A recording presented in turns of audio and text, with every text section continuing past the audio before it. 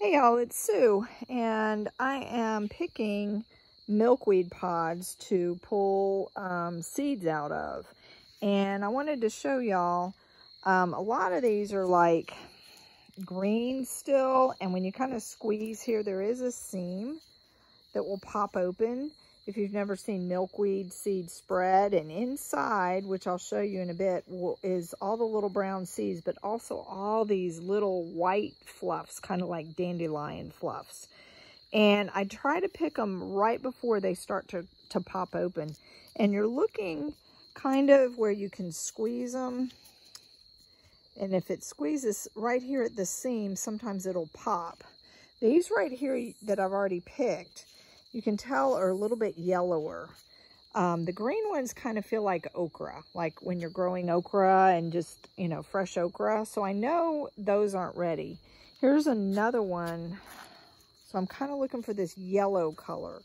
So here you can tell how it's lightened up next to these green ones. So I'm going to pick this one, and then I'll show you what I do and why I do that. My dancing plant. To avoid a big mess, really. So I'm just trying to make sure there's not any more. It's mid-October, so things are starting to fade. We're actually going to have 30s here in Mineral Bluff on Saturday. Won't be freezing, which is good because I'm not ready for that. But I am ready for some nice, cool mountain weather. But I'll show you what I'm going to do with these next. Okay. I'm now going to show you how I get these seeds out without a mess. Now this side right here on the left, these are swamp milkweed, and you can get a better idea of what's going on. These are about ready to start flying all over the place. And these are real easy because I want to hold on to this white part here at the bottom and just pull the seeds off like that. And see, some of the white even came out. Some of it you can shake off, but you want to keep hold of this end with the white. And get the seeds out. And then after I get them all emptied, I'm going to, these are a little damp. It hadn't rained, but they are just a little damp. So you want to get the white fringes out and just dispose of them. I just throw them out because they do make a mess. It's like a dandelion going crazy or a burnweed. We have that, my nemesis. I called it fireweed for the longest, and I found out it's a burnweed, and I wish I could burn it because it's like spreading all over. So here again, this one's a poke. So we're going to open it up and see down here at the bottom, that's where we want to hold on to. And then we just open it. And you can tell because the seeds are going this way towards the other tip so that we know that we want to hold it. Now this one's a lot drier. Probably by tomorrow, this would have been like looking like a dandelion gone crazy.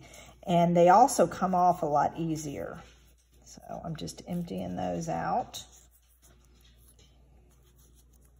I'm just trying to get that, and just by holding on to these at the end, I'm able to prevent this from happening. Can you see that? Those start flying all over the place, and then you got a mess. Okay, I'll throw that out real quick. So this side here is swamp milkweed. It has it is a native milkweed, and it has like a pinkish flower. And then these are poke milkweeds over here. These are the ones I was showing you.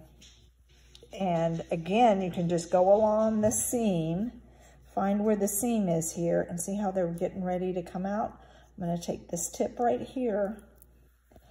And if you have any doubt, look at the way the seeds are going. Because there's white here, but if I hold this end, it doesn't do any good for me, the top end. But see how the seeds, they're attached facing my right hand, okay? The top of the seed is facing my left. So you want to hold where the bottom of the seed is at, okay? And I'm gonna do the same thing, and I'm gonna just pop it holding tight onto this part. And this one wasn't as right, but see, they are coming off pretty well. And I don't wanna get them mixed up. It's funny, this year, my monarchs, this is the first time since we moved here to Mineral Bluff, Georgia. We haven't almost a year now.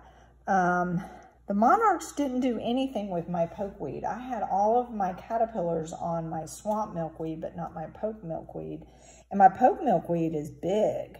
So you can see here, if I let go of this end, that's all gonna go fluttering like this little piece down here. So, but yeah, it was just different. And then my regular butterfly weed, the Asclepias tuberosa, this is incarnata. I can't remember what poke is. I'll have to look it up. It's got a Latin name too. And they didn't even go on it. So the traditional butterfly weed. So that's how you de-seed or get your seeds out of your milkweed pod. You want to make sure that they're kind of a yellowish color, not green, fresh like a fresh okra on the plant. You want them a little yellow. And then these were brown. And they're cracked open, but man, tomorrow they would have been all over the place. So that's how you do. Now, when you save them, I let these dry on the paper towel. As you can see, I have 2 for each kind.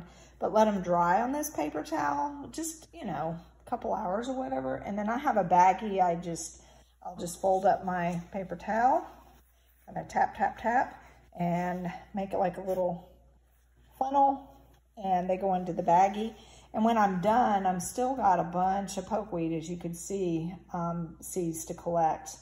When I'm done, I will put them in the refrigerator. I mark the baggies for the different kinds. And then they need to be stratified, have the stratification process of being in the refrigerator or being chilled. I'll probably do that in November.